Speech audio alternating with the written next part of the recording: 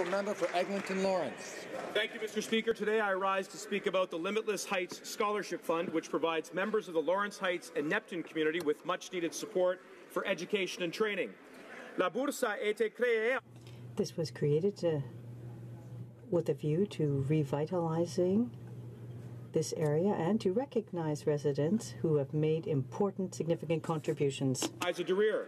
Following a surge in gun violence, Faiza helped start a neighborhood association leading to a better and more safe community. With the scholarship, Faiza plans to go back to school to gain her food service work certificate. Her children say they can't wait to see Mommy do homework too.